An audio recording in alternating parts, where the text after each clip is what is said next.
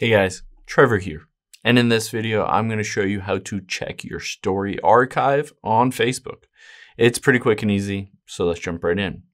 Now, I have my iPhone here. I'm going to open up the Facebook app. You can do the same steps if you're on an Android or a computer going to facebook.com. So I'm going to show you two different options. One is to tap on menu at the bottom right. And then you can see at the top right is the gear icon. Let's tap on that. And we'll just scroll down. This gets you all the settings. And let's tap on stories here.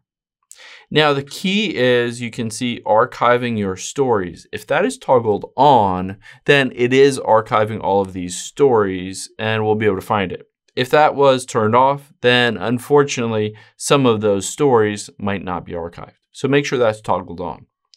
The next thing we'll do is scroll all the way down until we get to activity log and tap on that. This will show all of your activity on Facebook. You can go through the process of filtering down from here to just your archive for stories. And then another way to get to it is you just tap on your profile. If you're more comfortable going to your profile, right next to edit profile, you can tap on those three dots. And again, tap on archive.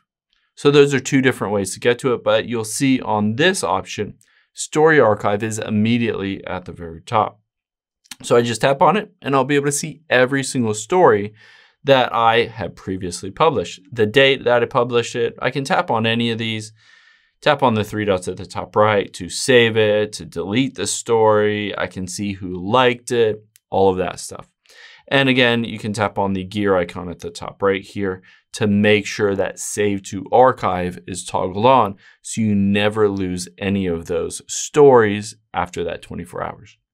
I hope this helps. If it did, hit the subscribe button down below. It really helps me out. And I'll catch you on the next one.